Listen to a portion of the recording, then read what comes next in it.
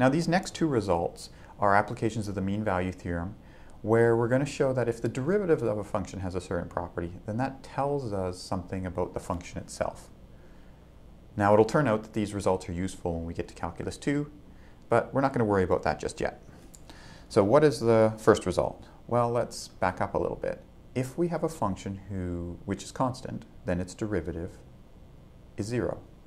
Can we say something about the opposite direction? What if we know the function's derivative is 0? Can we therefore conclude that the function is constant? And this result tells us that yes, we can under certain conditions. So suppose the derivative of the function f is 0 for all x in an interval ab. So the derivative is 0 everywhere in an interval. Then the function has to be constant on that interval. Let's go ahead and prove this.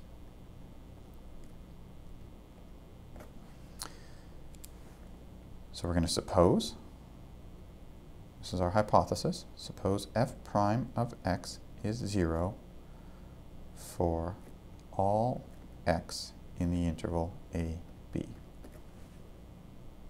How do I show the function's constant? Well, to show a function's constant, all I really need to show is that the function values at any two inputs from that interval have to be the same. So what I'm going to do is I'm just going to focus my attention. So let x1 and x2 be any values in the interval ab.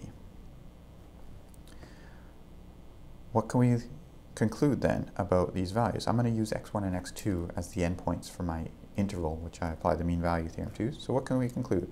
Well, we have that f is continuous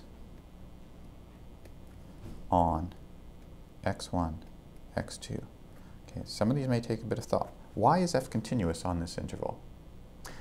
Well, I know that the derivative of f is 0 for all x in ab. So in particular, I know that f is differentiable on the open interval ab. I pick two elements, x1 and x2. I'm assuming that x1 is smaller than x2. That's why I'm writing in x1 to x2. So I pick two values in the interval. Then I know that f has to be differentiable at both those values and also all values in between, because these all lie in the interval ab and f is differentiable on the entire open interval ab.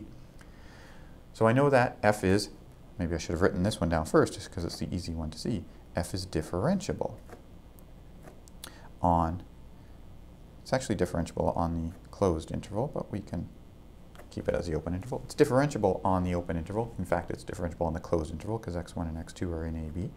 If it's differentiable on that interval, then it has to be continuous on it as well.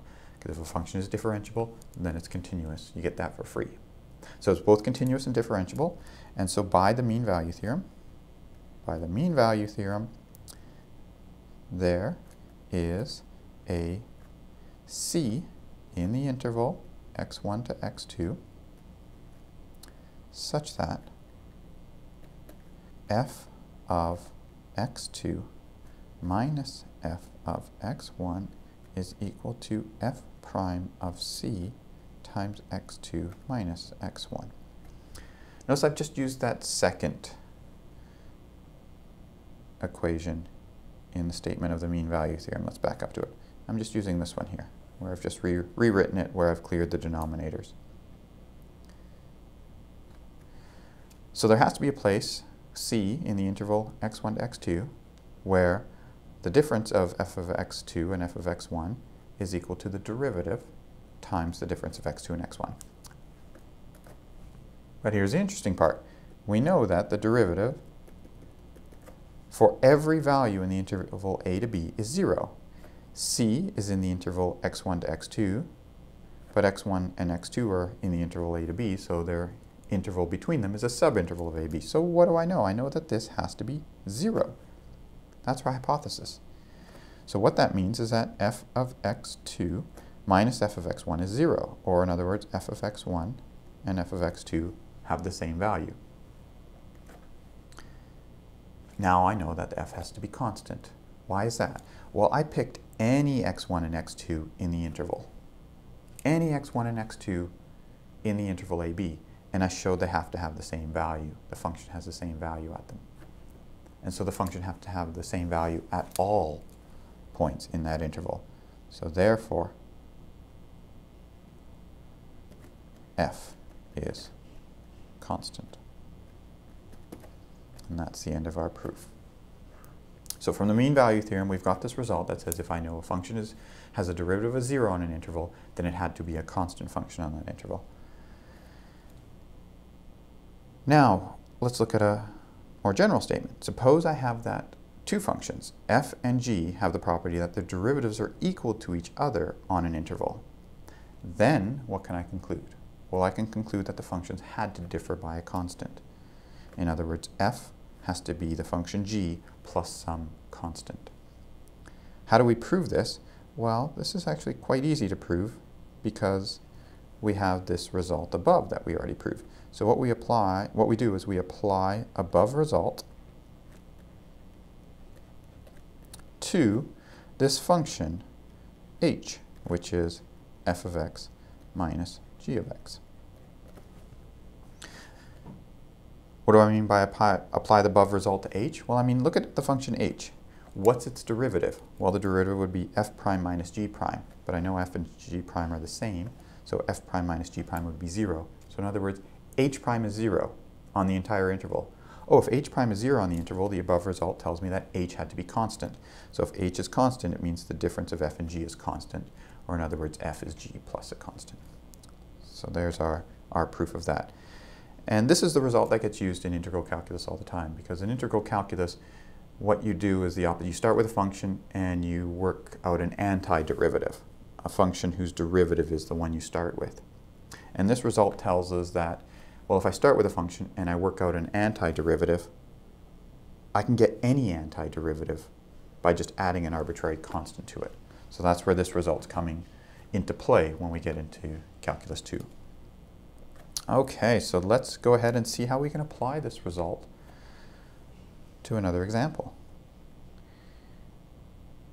So here's an interesting way to prove identities.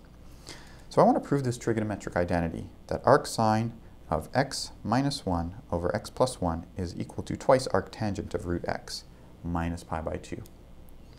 How do we prove this trig identity? Well, we're given a bit of a hint because it's following this fact. This fact says that if f and g have the same derivative, then they have to differ up to a constant. So what I'm going to do is I'm going to let this be f and this be g. And now I'm going to work out the derivatives. What is f prime of x? So the derivative of arcsine is 1 over the square root of 1 minus the inside squared times the derivative of the inside.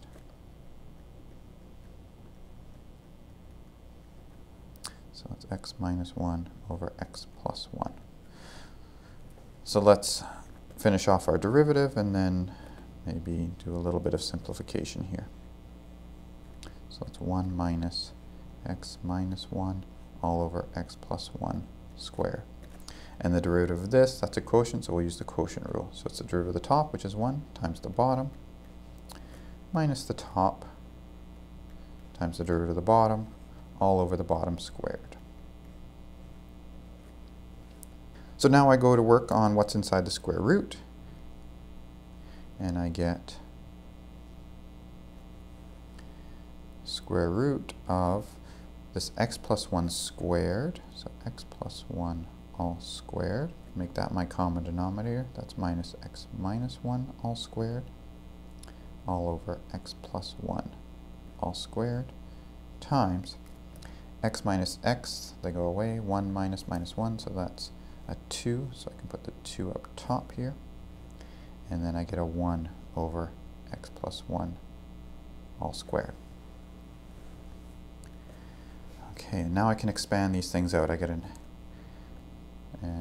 x squared plus 2x plus 1 minus an x squared minus 2x plus 1. And all of that is over, well, all of that is over the x plus 1 all squared, but I can bring that outside of the square root, as a 1 over x plus 1, but I have an x plus 1 squared, so I would get some cancellations there. And so I'm just left with an x plus 1 like that. Now I get an x squared canceling. I get a 1 canceling. And then I have a 2x minus a minus 2x, so that's a 4x.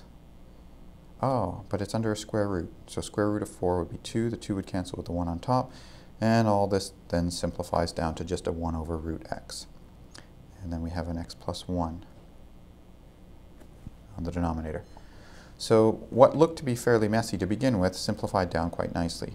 Now we look at the derivative of the other piece, the arctan. So the derivative of the arctan, well, there's a 2 out front. The derivative of arctan is 1 over 1 plus the inside squared times the derivative of the inside. The 2's cancel off. We get a 1 over root x and also a 1 plus x on the bottom. Ah, and we notice that these are the same. So what does that mean? Well, it means then f of x is equal to g of x plus a constant. That's what that result above said. We have the fact that f and g have the same derivative. So they have to differ by a constant. So f is equal to g plus a constant. What is the constant? Well, we want to show it's negative pi by 2. So let's check. So now plug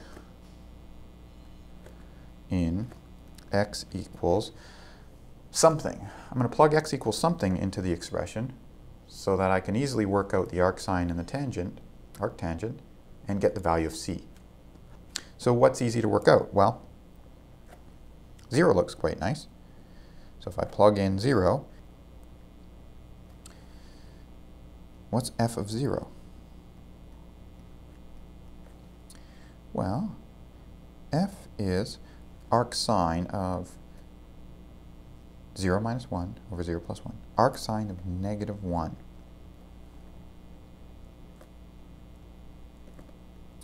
Arcsine of negative 1. So what's the angle for which the sine of it is negative 1? Well, that would be negative pi by 2. What is g of 0? Well, that would be twice arctan of 0. And that has a value of 0. So what we have is that our equation f of 0 equals g of 0 plus c means that negative pi by 2 is equal to 0 plus c, or c is equal to negative pi by 2. So we know that f is equal to g plus c, and we know that c is negative pi by 2, and that's what we are asked to establish. That was the identity we wanted. So here we saw that we can use the mean value theorem in a somewhat interesting and perhaps surprising way. We're able to show a relationship between two functions, and in fact, therefore prove an identity. All right, well, that's it for this section. Thanks very much for watching, and we will see you again next time.